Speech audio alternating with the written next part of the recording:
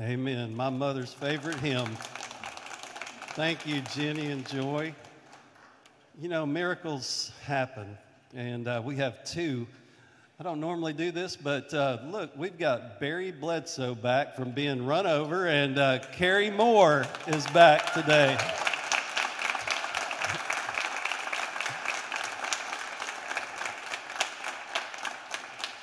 Barry looked so handsome, we were going to see if you could do that again. You just keep improving.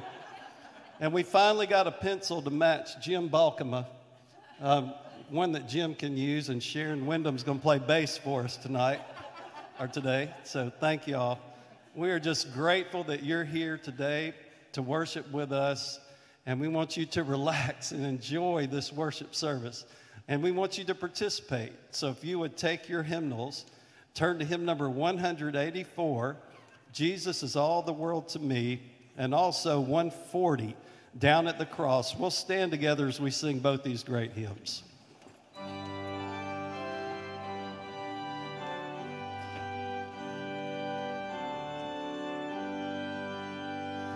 Jesus is all the world to me, my life, my joy, my all.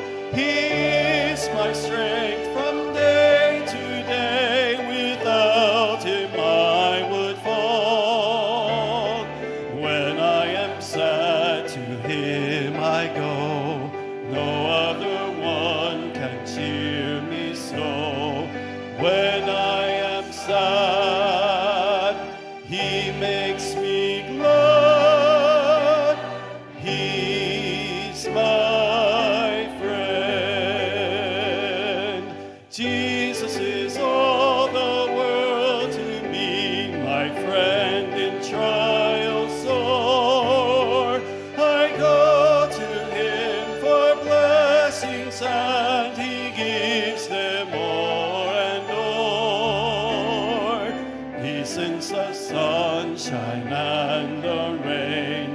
He sends the harvest, gold and grain. Sunshine and rain, harvest of grain. He's my friend. Jesus is all the world to me, and true to him I'll be. Oh, how could I this friend deny when he's so free to me? Following him I know I'm right. He watches o'er me day and night. Following him by day and night, he's my friend. Jesus is all the world to me. I want no better friend. I trust him now, I'll trust him when life's fleeting days shall end. Beautiful life with such a friend, beautiful life that has no end. Eternal life, eternal joy. He's my friend.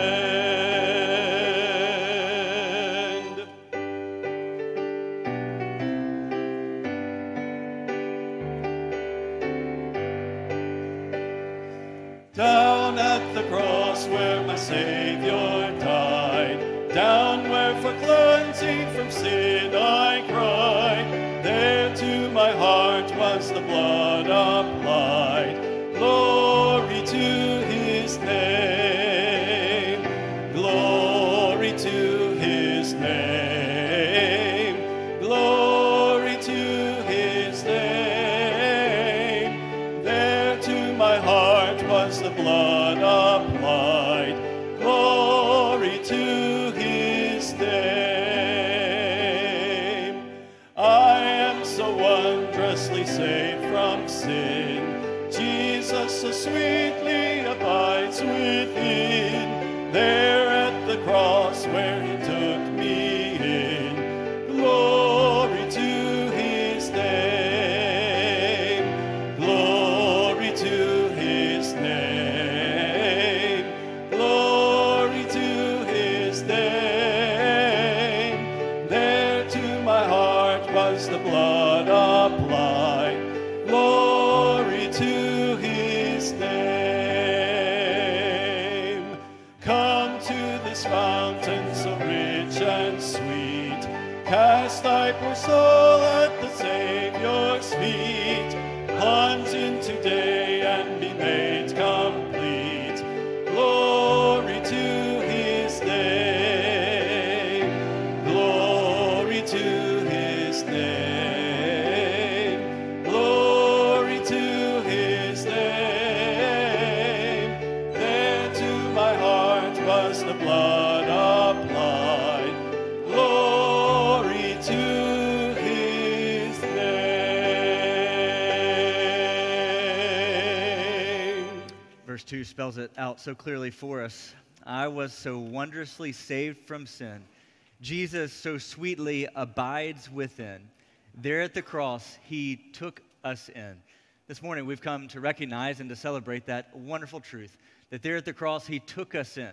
Because of what Jesus did on the cross, we are one fellowship, one body who has been saved by the blood of Jesus and nothing else. Nothing else satisfies, nothing else gives peace, nothing else completely saves us like Jesus. And so there at the cross, Jesus took us in, and that's why we proclaim glory to his name. Thank you for being here today. It's a joy to sing together, to celebrate together, to smile together, to enjoy the fellowship and presence of one another. If you have your order of service on the back of it, you've got our scripture memory for the month of June. And so let's say it just as we sang together in one accord. Let's say our scripture together in one accord. In Romans chapter 5, verse 8, it says, "But God shows his love for us In that while we were still sinners, Christ died for us." Romans 5:8. Fantastic. Y'all got it down by the end of June here. Y'all can have a seat. Well done. We continue to say those, believe those, live those, and allow those to just continue to percolate in our hearts as we live them out in the world around us. I would encourage you to take your Connect card, and you'll notice that we are in black and white this week because the same purple ink that we need for the pew coverings are also needed for ink for the printers, and apparently nobody can find purple ink. So black and white there for no other reason that we need purple ink. But you'll see there in your order of service the Connect card, and at the bottom, as always, is your opportunity to respond to however the Lord would lead you this morning. Every week, hundreds of folks turn in prayer requests, and it is our honor and our privilege to pray for and right alongside you. So turn in one of your cards. If you're a visitor here, we would love to pass off a gift to you and encourage you. You can do that right here on this little Connect card. You can leave it in the pew as you leave or turn it into an usher. And also, you see opportunities for engagement. There are awesome opportunities this summer for preschoolers and children and youth, and so you can register for those events right here, and also upcoming opportunities as well. Well, as you look in your order of service, you see that tonight we have our VBS recap. Right after the service tonight at 5:15, we'll walk across the street and have inflatables and a family fun night, and it would be a splendid opportunity for you, whether you are here at VBS or not, to see what happened this past week. Nearly 600 individuals, preschoolers, children, volunteers, workers, teachers, snack makers gathered here in this place to pour God's transforming truth into young and eager hearts. It was a fantastic week. And so tonight we'll come back and celebrate God's goodness this entire week. And some of you got good rest this weekend because it was a long but wonderful, wonderful week. And as we continue this morning, I want to lead us just in the time of prayer as we continue our service. Lord, we pause right here in the middle of the service just to continue to ask your presence to be made known amongst us. Lord, I recognize that for some who have walked into this room, they are weary and tired, and they are burdened with all sorts of issues on their heart this morning. So, Lord, I pray that we would fix our eyes, that we would focus our eyes directly onto you this morning through the words that we sing, through the meditations of our heart, through the prayers that we lift up, and through your word that is spoken and preached in just a few moments. Lord, I don't know what each person is walking through personally, but I know that we're all walking through something. Lord, we thank you that you have welcomed us in through your grace, through your sacrifice on the cross. We can, with joyful celebration, recognize that our sins have been taken away as far as the east is from the west. And so let our lives be a reflection of what you have done for us as we sing glory to your name, as we lift up the majesty of your name. Lord, as we continue on in the service, let our eyes be fixated on you and your transforming truth. And it's in Jesus' name we pray. Amen.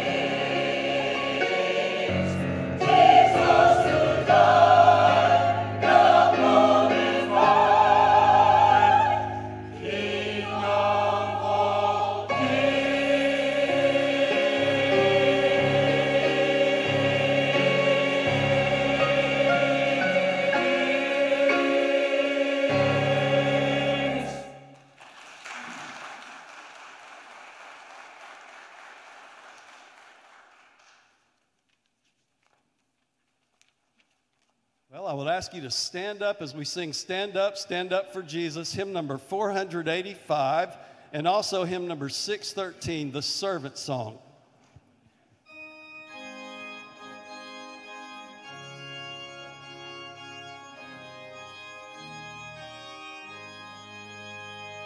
Stand up for Jesus, ye soldiers of the cross.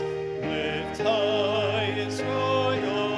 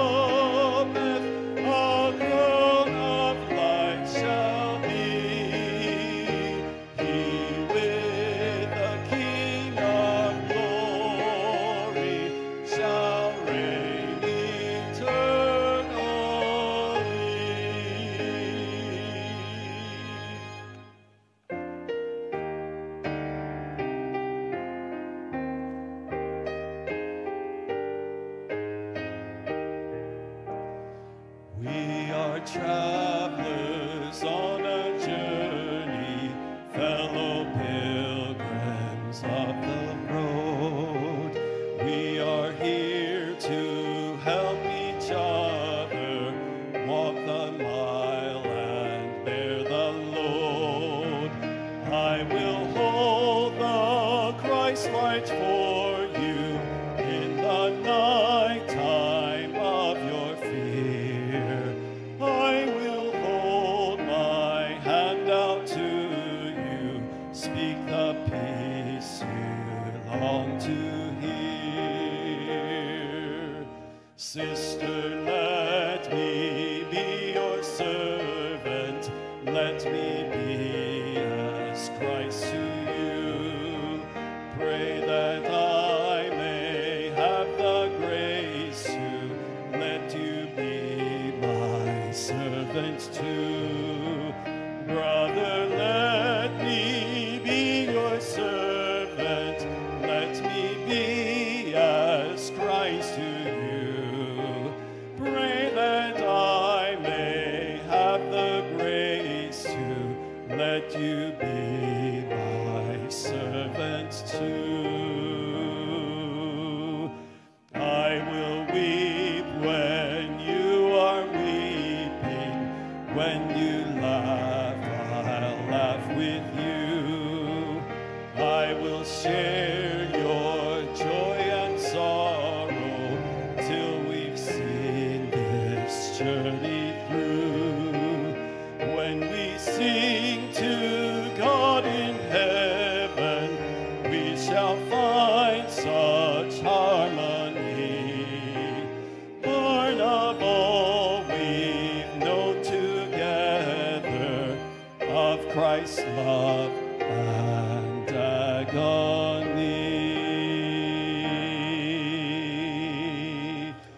You may be seated. This past year, our church has been incredibly blessed to have Jeff Holland serve as our deacon chairman. And this Sunday is his last Sunday as official deacon chairman of our church. It's not been that bad, has it? No, it's been great. But I just wanted to take a moment and say thank you to you, Jeff. It has been a tremendously difficult year for all of us here at the church, but you have been a hand of steadiness. And as we just sang a moment ago, the servant song, you have exemplified what it means to be a servant leader in our church. And from my heart and from our church, I want to say thank you to you, Jeff, and your incredible leadership as our deacon chairman. Would you help me say thank you to Jeff?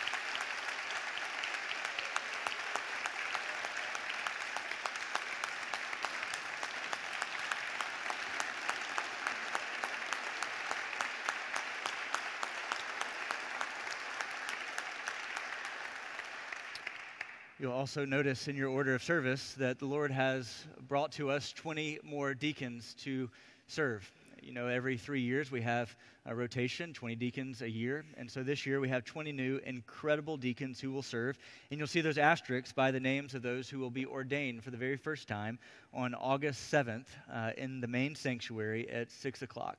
So I hope that you already mark your calendars to be there. That's always an encouraging night to encourage those new brothers who will serve as deacons. But Jeff, we want to say thank you to you and enjoy the fellowship of our church, who is blessed with, at most times, 60 incredible deacons serving the Lord faithfully at our church. Thank you, brother.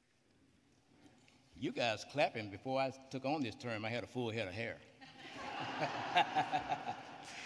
I would like to say, for Barry Bledsoe, we were over in Callaway Garden playing in the golf tournament when we got the news of his accident. And I think I hit my shot in the water, and Don Schofield dribbled his off the tee, so you caused all of our handicaps to rise. Thank you. But good to have you back. And Carrie, where's Carrie? Where's Carrie Moore? Carrie. Well, Carrie, I just want you to know that Denise and I watch the INSP channel a lot. And there's a young lady that on a commercial, she looks so much like you. So every time we saw her, we always thought of you, and we prayed for you as well. So I got notes this morning. It's been a faithful honor of mine to serve this past year as deacon chairman, and what an amazing year we've experienced. Each of us can go back in our own hearts and minds and reflect back over the highlights of the year, and there has been many. But as the old saying say, but God. I'd like to thank several key people. First of all, Mrs. Denise Holland over there in the corner. Denise, stand up, baby.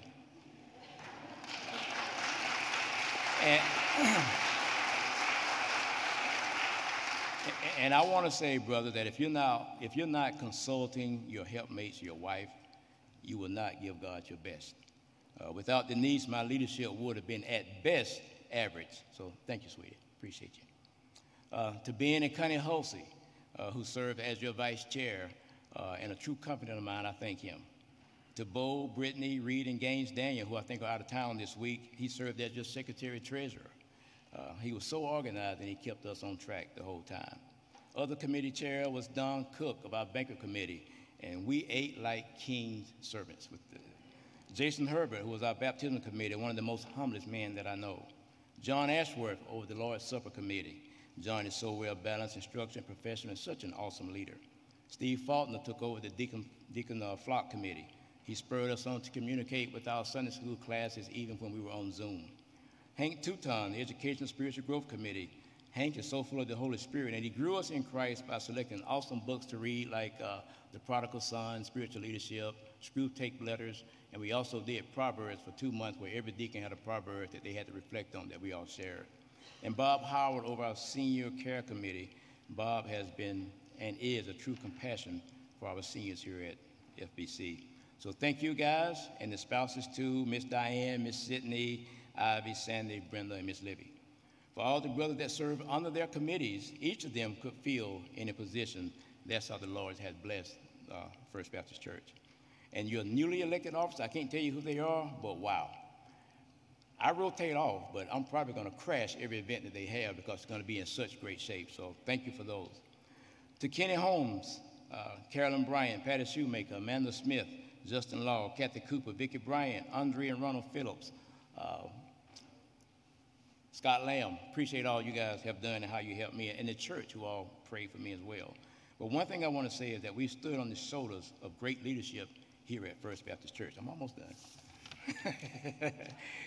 Men like David Martin, Douglas McElvey, Troy Teal, Ben Kelly, Stuart Hendon, John Ashworth, Mark Williams, Rush Stallings, Mike Rao, Bill McCrary, Barry Bledsoe, Andy Birchfield, Bo Cooper, Doa Powell, Billy Irvin, Buddy Ingram, Ron Trotman, Bill Nix, Ton Espy Jr., Burt Martin, Jerry Britton, Jim Robinson, Bill Bayard, Buddy Carroll, Douglas Rickney, Bowen Bishop, Wayne Nobles, Bert Silvis, Earl Dove, Boyd Christianberry, who served 4 terms as your deacon chair, Hugh Maddox, Louis Fye Jr., Sam Simon, Simmons, Henry Steindorf, Noble Green Hill, V.L. Mason, Thomas Bell, H.D. Parks, Fred White, Neil R. Smart, Carol Griggs, and all the way back to 1956, N.J. Bell. Finally, to you, my brother. We prayed together, we've cried together, and we made some tough decisions together. And we've grown together. I've seen you grow. I feel the growth in me as well. I'm so excited for First Baptist Church, for you, Brittany, your family. You are my pastor, my brother, and my friend. Let's pray. Father God, in the name of Jesus, we just thank you so much for First Baptist Church, Lord. We thank you for the leadership at this church, the staff at this church, Lord. We are so blessed. And now, Father, we want to take an opportunity to tell you how much we need you. There was a tough decision that was made this week in the Supreme Court. And you've taken a divided nation. We've taken a divided nation, divided even more. So we need you more than we've ever needed you before. So, Father, we thank you. We love you. We pray for a blessing and our cheerful giving of our tithes and our offerings, that we use our time and our talents and our treasures for your glory. In Jesus' name, amen.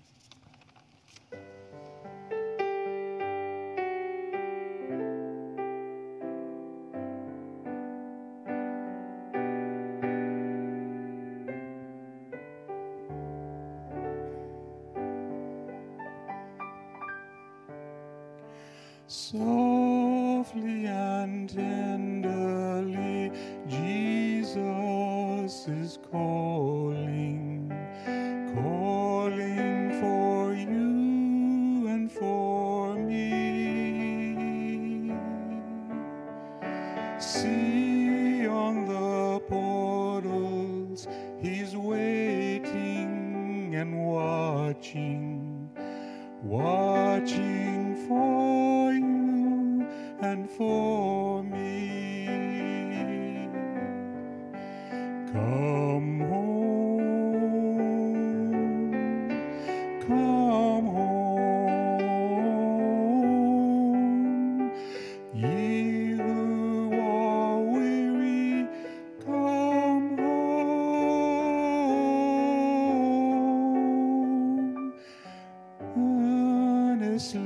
tenderly, Jesus is calling, calling, oh sinner, come home.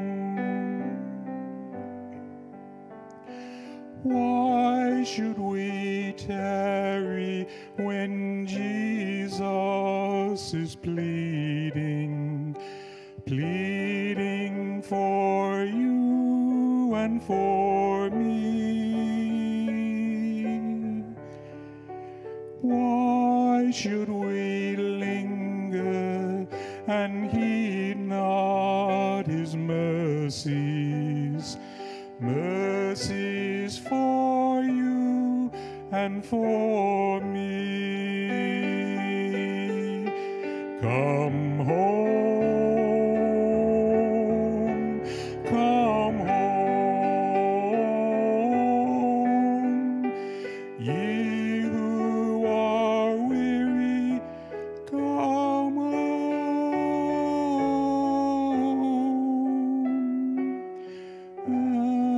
Earnestly, tenderly, Jesus is calling, calling, oh sinner, come home.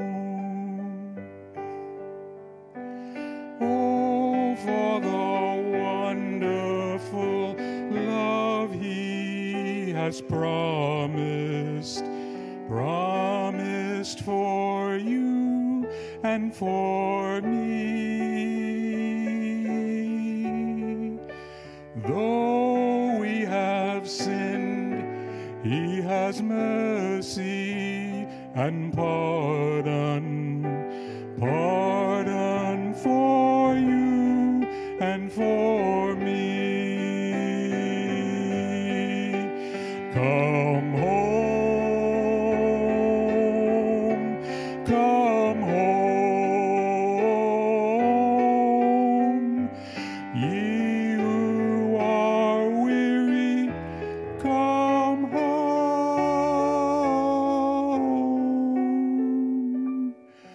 Earnestly, tenderly, Jesus is calling, calling, oh sinner, come home.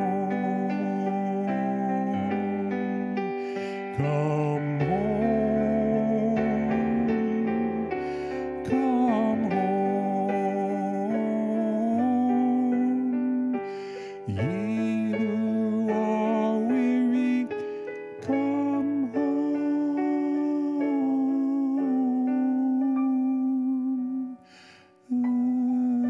Earnestly, tenderly, Jesus is calling, calling, oh sinner, come home.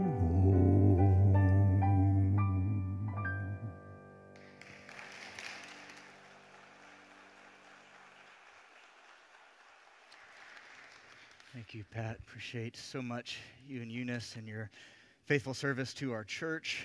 If you have your Bibles this morning, if you would open with me to Psalm 139. This morning, as we have watched what has happened in this past week, and as I turned in my outline for Mark 10, Jesus on marriage, on Tuesday when I turned it in, I had no blanks to put down on the sheet of paper. And it bothered me a little bit because I knew it would bother a lot of y'all a bit to not have blanks and a blank sheet of paper. But it turns out the Lord knew what he was doing on Tuesday night when I did not have blanks to fill out, because we will not this morning talk about Jesus on marriage, but we will instead turn our attention to Psalm 139 and looking at what has happened in our nation. Again, this week, as things came out as they did, I began to write just a little bit to share with you this morning at the beginning of our time, just to give us some words of encouragement, and those 5 minutes turned into 10 minutes, turned into 15 minutes, turned into our entire sermon time. And so I pray that this is an encouragement to you. I pray these words are helpful and instructive for us. as we go through this time. So there you've got a complete blank slate for you to take notes or write down what the Lord would draw your heart to. I don't find it coincidental that this week, as we were enjoying a week of Vacation Bible School in which nearly 600 parents, preschoolers, kids were in the hallways of our church learning God's gospel truth as teachers were pouring into the hearts of the youngest in our church and faith family. As I rounded a corner from making a phone call and heard one of our incredible preschool workers humming the tune of Jesus Loves Me over one of our young, irritable preschoolers who just simply would not go to sleep.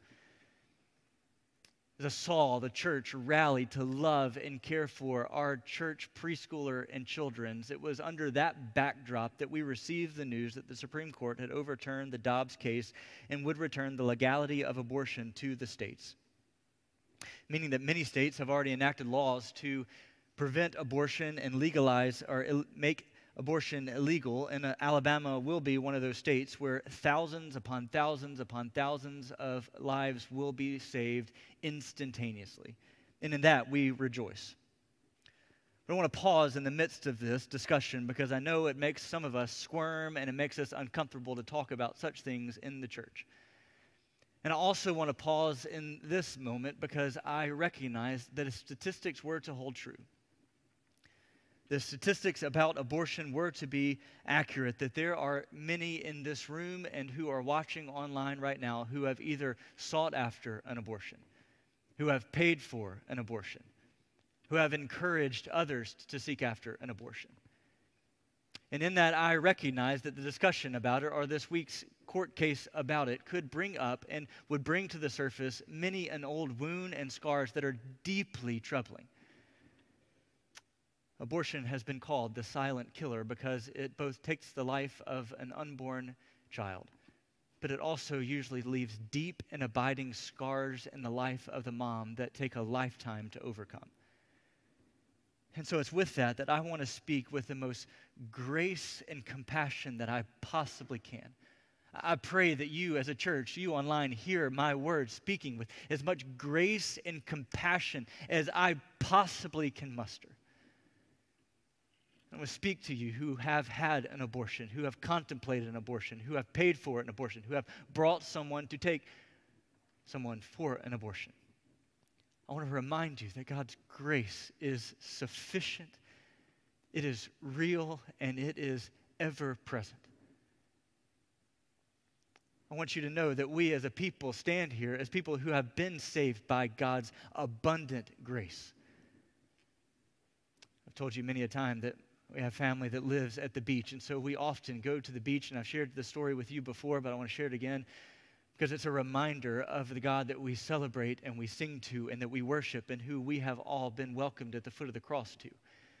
That from a young age, I have enjoyed going to the beach and enjoyed picking up water in those baskets and taking them up, making sand castles. I've oftentimes walked into the beach house with my feet full of sand. And at no point as I walk into the beach house with my feet full of sand, much to the frustration of all the adults into the room, have I ever thought that I need to get sand and pull it off and bag it into a Ziploc bag and take it back to the beach because there's a fear that the beach may run out of sand. At no point when I'm scooping up water in those pails to make sandcastles do I ever wonder or fear that it's possible that I've gotten the last bucket of water in the ocean. No, what we all know and recognize is that ocean, as far as the eye can see and as far as we can travel down to the depths of the ocean, there is water abundant for everyone who would come to the water of the ocean. That there is sand as far as the eye can see and as far as the feet can walk. There is sand everywhere to be found. There is water everywhere to be found. And your little bucket full of ocean water does not in any way exhaust the ocean that is before you. And in the same way, we recognize God's abundant grace. That I know that if God can save a sinner such as I, and I don't say that flippantly, or God can save just a sinner like me, I'm your preacher, I don't do that much wrong. No. If God can save a sinner like me, if we as a church have been praying earnestly for 10 months that he would save an arsonist who tried to burn our church down and believe with every fiber of our being that God can indeed save a church arsonist, then we simply believe that God can have his abundant grace available free and abundant to you. And so I believe with every depth in me that you who wrestle with, believe, and have the scars of, who wrestle with, could God love you after such a thing, I can confidently say from the truth and the clarity of God's word that yes, he can. It's what he does. It's who he is. And I want to be equally clear about how God feels about abortion, but also who God is in his truth of grace in the gospel. And so as we walk through this time, be equally clear of God's view of abortion, but also how a loving God views you in the gospel. That all who call upon the name find equal ground and equal footing at the free and fullness of God's grace. And here in this church, you will not find a wagging finger of condemnation. You will find open arms to welcome you into the fellowship of God's grace, because we are all in need of God's saving grace in our life. We wouldn't be here if we didn't need God's free and abundant grace. So let's just meet there right where we are, recognizing that we are all equally in need of God's grace. So with that compassionate, grace-filled heart, let's take ourselves to Psalm 139 and just spend a moment looking at these words from the psalmist of David to our hearts this morning. Before we do that, let's pray together. Dear Lord, we need your guidance. We need your leadership. We need your grace on our hearts this morning. We need compassionate lips. We need grace-filled hearts, Lord. Would you teach us the wisdom of words, the wisdom of actions, that we would live as people who have been changed and marked by the gospel of Jesus Christ? That, Lord, we celebrate the lives that will be saved, but we also recognize that there is yet much work to be done. So teach us, Lord. Give us genuine, pure hearts. Give us a motivation that stems from your gospel work in our lives. Lord, we love you. We thank you for Jesus, and it's in his name that we pray. Amen. As we turn our hearts to Psalm 139, let me read this for us, and let these words hit your heart in the truest of forms. The psalmist David writes, "O Lord, you have searched me and known me. You know when I sit down and when I rise up. You discern my thoughts from afar." Even that is staggering. Even that is staggering, that over the billions of people on this earth, the intimacy by which our God knows you, that he knows you're rising and you're lying down, that you're not just one in the mass sea of people. He knows how intimately when you rise up and when you lay down, the intimacy by which our God knows us, that he knows our sitting down and our rising up. He discerns our thoughts. He searches out our path and our lying down, and are acquainted with not some of, not a portion of, not just the big decisions that we make. He is acquainted with all of our ways. Feel that for a moment. That the God of this universe is acquainted with all of your ways. Think of the intimacy by which the God who flung the stars in the sky knows intimately you. Not just as a whole, he knows you individually, personally. He hears your prayers. He hears your cries for help. He knows you intimately. Even before a word is on my tongue, behold, O Lord, you know it altogether. You hem me in, behind me and before, and lay your hand upon me. Such knowledge is too wonderful for me. It is high, and I cannot attain it. Amen to that. How high it is that when we begin to think about who this God is, that he would know all this stuff. It is so lofty, so high. At some points, you just say, it's too much to even think about. It hurts the brain to think about how lofty and high, how much his knowledge, how unsearchable his ways must be. Where shall I go, verse 7, from your spirit, or where shall I flee from your presence? Ask Jonah, is there anywhere that he can go where God is not? Is there any place that we can go to flee from his presence, to know where you are? Is there a place that you can be where God simply is not? Of course not. If I ascend to heaven, you are there. If I make my bed in Sheol, you are there. If I take the wings of the morning and dwell in the uttermost parts of the sea, even there your hand shall lead me, and your right hand shall hold me. If I say, surely the darkness shall cover me, and the light shall be about me, even the darkness is not dark to you. The night is as bright as the day, for darkness is as light with you. For you formed my inward parts, and you knitted me together in my mother's womb. I praise you, for I am fearfully and wonderfully made. Wonderful are your works. My soul knows it well. My frame was not hidden from you when I was being made in secret, intricately woven in the depths of the earth. Your eyes, Lord, saw my unformed substance. In your book was written, every one of them, the days that are formed for me, when as yet there was none of them. Think for a moment the depth of God's handiwork over you, the intricate nature by which he wove us, you together in your mother's womb. That you are not some cosmic accident that simply appeared here one day.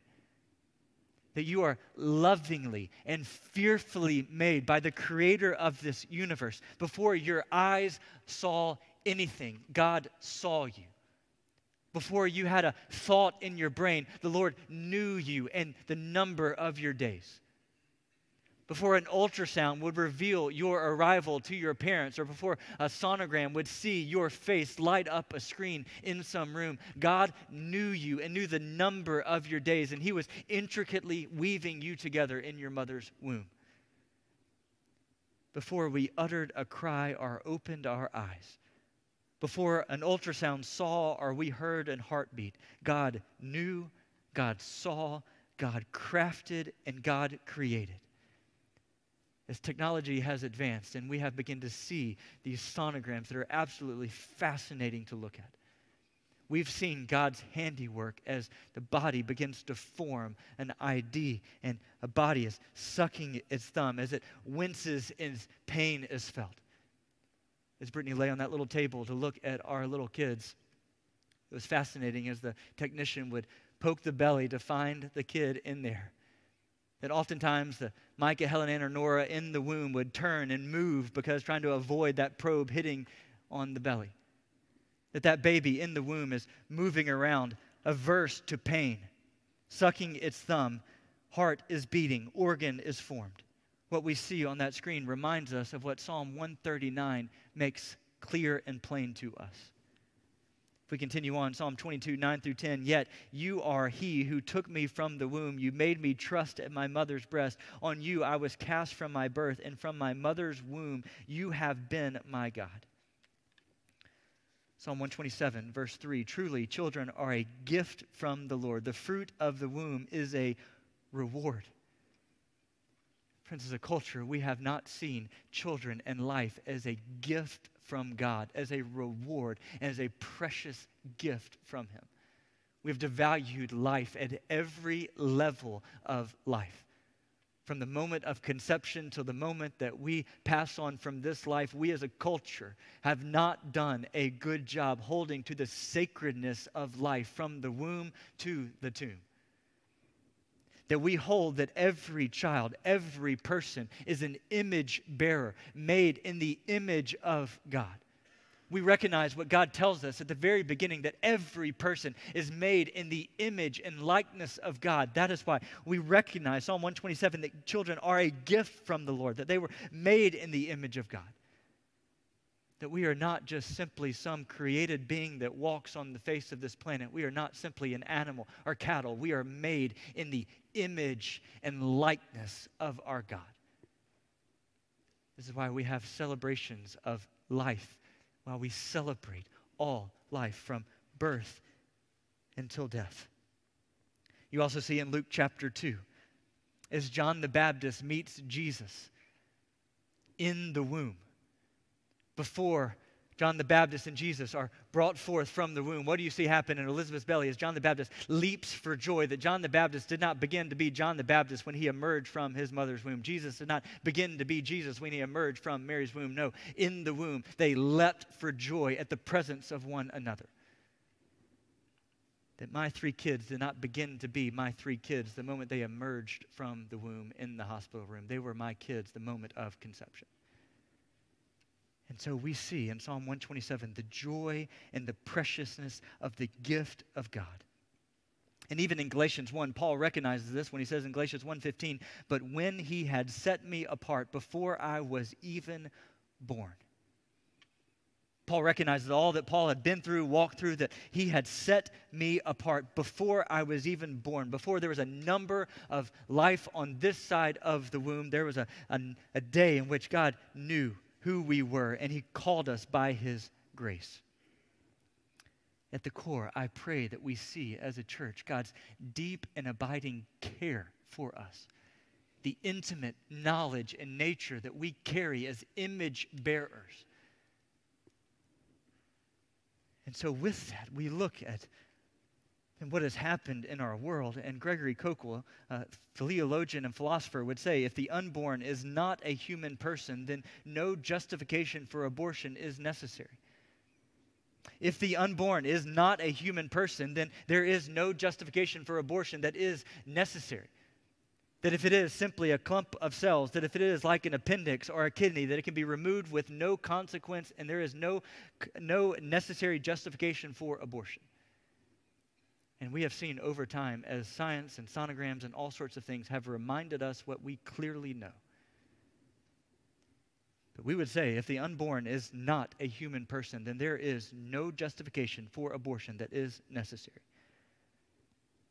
But on the flip side, if the unborn is a person, then there is no justification for abortion that is adequate enough. That baby is not just an appendix or a kidney. It has its own fingerprints, its own blood type, its own organs. And so with that, the primary question that often arises is what do we do? What do we do as believers? Now that in Alabama, the abortion is illegal, now that across the nation there are questions raging about the legality of abortion, then what do we do in Montgomery, Alabama at First Baptist Church? What do we do as believers now that this has become a cataclysmic decision in our culture? What do we do? And so let me give us just some practical words. But let me also not say that this starts with today is the day that we start. Can I tell you that for years upon years upon years upon years, the Church of Jesus Christ and believers have been on the front lines of ministry to mothers and expecting moms and all sorts of whole life approaches to life. That this is a knock on the Christian church, but it's simply not true. That believers are on the front lines having crisis pregnancy centers throughout the United States, throughout Montgomery. That believers are 2 times more likely to adopt children than unbelievers. And can we do more? Of course we can do more. Of course we can do more to stand up for life. Of course we can do more in all of these avenues, and I would gladly receive that, and we always can do more. But to say that we only care about a mom to give birth and then we care not more after that is simply untrue. As we look back, and I'll just give you some encouragement to what this may look like, this past year, we graduated 7 from our first class of mentorship for those who are walking through the opportunity to abort or those who have decided to give birth. 7 were trained through our church to be mentors to those moms and dads who are thinking of getting abortion, are thinking and decided to keep their kids, so they could walk beside them, to encourage them, to love them, to meet needs, to help them, and walk beside them. This past year, we graduated our first class of 7. And in August, we will have our second class. And I would encourage you to pray about what it would look like for you to be a mentor to a mom or to a dad who is abortion-minded or who maybe decided to keep their child and are now walking forward with their child, wondering what to do, how it's all going to work. They need believers to walk beside them. So I would encourage you and pray that in August that you would sign up, take the class, and be a part of mentoring. Already of those 7, half of them have walked beside and mentored parents or those who are considering becoming parents. I would also remind you that our Caring Center ministry gives out hundreds and thousands of diapers and wipes a year, helps families with gift cards and financial assistance, encourages young families when they have needs. Our Caring Center does an incredible job. And yes, it could do more, but it is on the front lines even today. And I would encourage you, send diapers, send wipes, send onesies, send cribs. We will take them and we will give them to families who are in need. It's what we do here at our church. So I'd encourage you, consider donating, consider giving to the Caring Center, consider volunteering, walking beside those who are in need. I can tell you, because I've seen it, diapers, wipes, food, clothing, gift cards, financial assistance, families stepping up to the plate to help families who are in need all the way through from birth until their final days. I would also encourage you, consider looking at ministries like Alabama Baptist Children's Home. When you give to our church, we give to the Alabama Baptist Children's Home through part of the cooperative program, and they are helping foster and put kids in homes constantly. Ministries like Lifeline are doing incredible work through adoption and foster care, and at that, church, I want to tell you that I am praying that there would be believers that would rise up amongst us who would take the call to adoption and foster care. Already in our midst, there are incredible families who are adopting and fostering and doing an incredible, incredible job in our midst, fostering and adopting children. There are others who are in process of adopting and fostering at this very moment. There are others who are taking classes to become certified to be a foster parent, to be an adoptive parent. And I would, with everything in us, pray that the Lord would open your heart, that you would be open and receptive to the reality that God may be calling you to adopt or to foster. We know James 1:27 tells us that religion that God our Father finds pure and undefiled is to care for widows and orphans in their distress. And so, church, would you maybe pray about what it would look like for us as believers in the Big C Church to take the problem and the issue of fostering and adoption and orphans off the page in Montgomery? That you would earnestly seek the Lord's face and say, Lord, are you calling me to adoption? Are you calling me to foster? Are you calling me to be a respite family? Are you calling me to encourage a family who is adopting and fostering? There are incredible ministries in our city and in our midst that are doing a fantastic job. And I thank you to the families that are on the front lines of this ministry. And I pray the Lord would rise up more in our midst, who would take the calling of adoption and foster care, and pray that the Lord would lead in all the right ways. There are also a smattering of incredible volunteer ministries, crisis pregnancy centers, and all sorts of wonderful ministries in our city that many of you are actively engaged in at this moment. I would pray and encourage you, donate, give, serve, help those incredible ministries. And for years at 6 o'clock, right across the street from the abortion clinic, pastors across our city have been praying earnestly for the end of abortion. And so I would ask you to continue to pray. Pray for our nation that is divided. Pray for those who are struggling with these issues. Continue to pray. And for our last few moments, I want us to do specifically that. So would you join your hearts with mine as we conclude this morning simply by praying? Lord, we want to stop this morning and simply cry out to you, Lord. Lord, as we join our collective hearts together, Lord, I want to pray for those who this past week has been a reminder of a past. Lord, I want to just pray that you would overwhelm them with your grace and your love and your mercy and your compassion. Lord, that they would be nourished by the truth of your word. That you would heal the scars and the wounds that they have experienced. That we as a church would come alongside to love and care for. Lord, I pray for those ministries in our city who are serving. Lord, I pray that you would supply their needs, that you would bring more. That there would never be an empty shelf when there's a need for diapers and wipes and formula and food and clothing and cribs. I pray for those in our midst today who are wrestling with the call to foster and to adopt.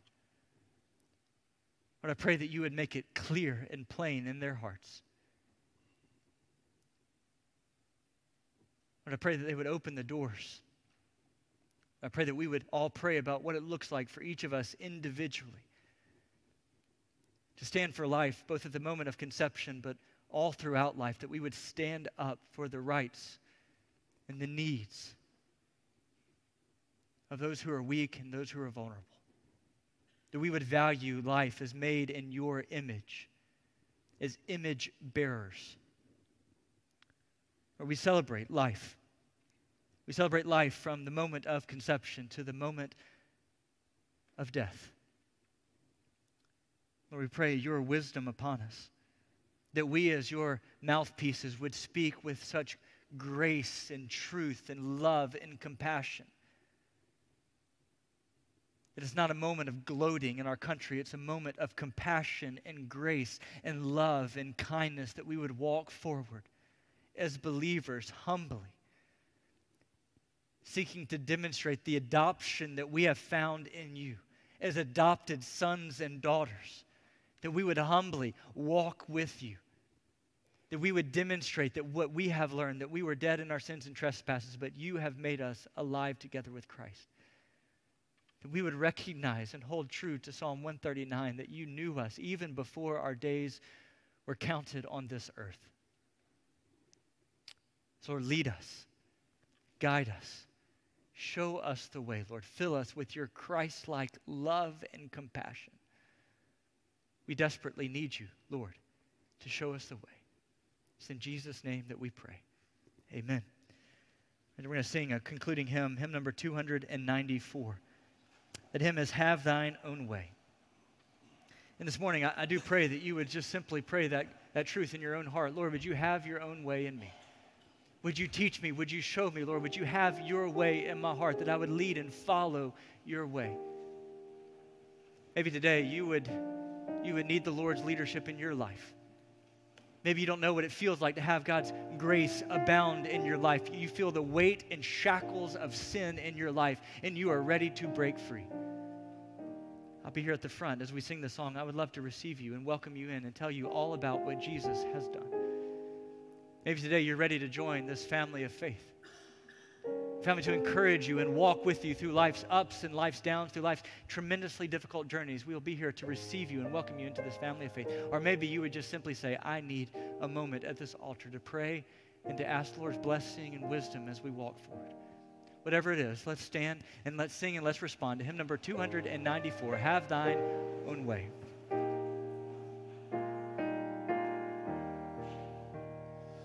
Have thine own way, Lord, have thine own way. Thou art the potter, I am the clay. Mold me and make me after thy will, while I am waiting, yielded and still. Have thine own way, Lord, have thine own way. Search me and try me, Master, today. Whiter than snow, Lord, wash me just now, as in thy presence humbly I bow. Thank you for being here today. What a joy to celebrate and be a part of God's activity here at our church. I would remind you to come back tonight for our VBS recap. We've left up some of the wonderful artwork and handiwork so you could see, and even if you weren't able to be there, participate alongside us. But it's going to be a fantastic night here at 5:15. And then once we finish, we'll walk right across to the Perry Street parking lot. It'll cool down by then. We'll have inflatables, pizza, Kona Ice, all sorts of good stuff will be out there for free just to enjoy family fellowship. And even if you don't have kids or grandkids, just come out for the fellowship. It's a joy to see all the kids doing all the movements to the songs and reciting scripture. It'll flood your heart with joy to be here tonight. And as we've spoken earlier, it's a joy, Barry, to have you. I know you've run over by a car, and here you are this morning. To God be the glory. And Carrie, to see you here as well. The last time I saw you, you were in a hospital bed. And I am so overjoyed to see you here this morning singing your heart out to the Lord. It is absolutely amazing, and I am so thankful that you're here this morning. And then this morning I also got a text from Bill Lambert. Bill was standing behind a pulpit preaching in Brazil. How incredible. How incredible to see 3 testimonies of God's grace. Bill Lambert, stage 3 pancreatic cancer. There he is in Brazil, preaching God's word in Brazil. Terrible accident with Carrie, run over by a car, and here we all are, praising the Lord and thanking him for his goodness. So it is a joy to be together. Kenny, would you come and would you pray us away this morning? Thank you, my brother. Let's pray together. Father, we thank you for these answered prayers that Mark has mentioned during this hour. And we pray your continued blessings on these 3, and particularly Bill as he's there in Brazil. Lord, throughout this past week, we have reminded children in Vacation Bible School that they are created, designed, and empowered for your purpose. And during this message this day, those same words have been used in a different way, in a challenge for each of us. And so we ask that we would also remember your words to be salt and light.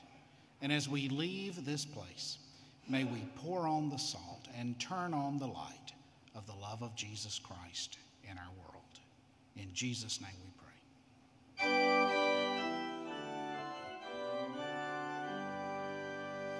Praise God.